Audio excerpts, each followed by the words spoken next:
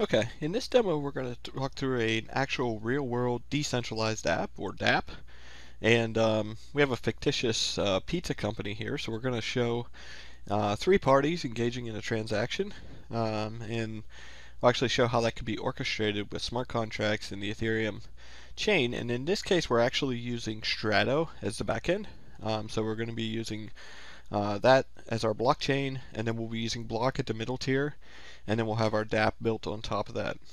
So in order to get up to speed with this, first thing we would need is obviously Strato for our backend blockchain, and I have an instance running here already. We mentioned this earlier. I'll do it really quickly.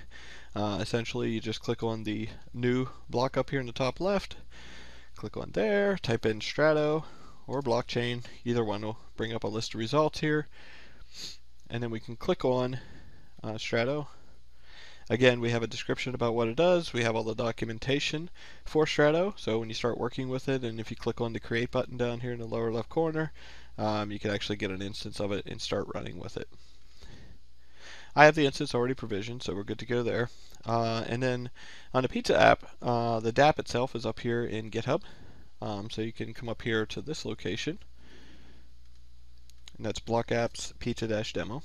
So in here, you can download all the code, and they have nice kind of walkthroughs for different environments, Vagrant or Azure or whatnot. So you can come up here, take a look at that stuff. This is where the bits are to get the thing running. And I have that running on this machine here, which also has a block instance on it. Okay, so let's dive into the app here and see how this thing actually works. So if we pop open a browser here, and this is my endpoint on port 9000. Right here is our Azure endpoint. And so, again, it's a bit of a contrived example, but it gets our point across. So we have three parties that are going to be working with this transaction. We have a buyer who's actually interested in purchasing a pizza. We have an oracle who's going to be a third-party intermediary who's going to decide between who gets paid based on the outcome, and then pizza maker is obviously the guy who's minting the pizzas. So if we log in as the pizza maker, you'll see right now that he has a balance of 1,000 Ether. He's got some open and closed offerings here right now.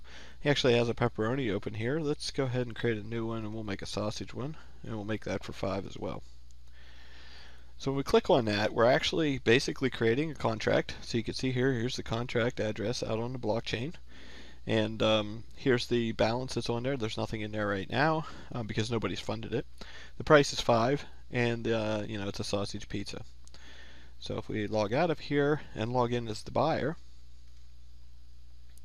you can see we can see all the contracts as well, so we're just enumerating those. And you can see that we have a pepperoni and a sausage available. So I'll go ahead and pick the sausage one. And I'll say, yeah, I want to go ahead and fund this. So I want to buy this thing. So when I say I want to buy it, it's going to say, well, you need to sign that transaction. Remember, when we put any transaction on the blockchain, we're signing it. So we'll put in our password. And then that's it. So you can see up top here, if you looked really closely, the buyer actually had his balance decremented by 5.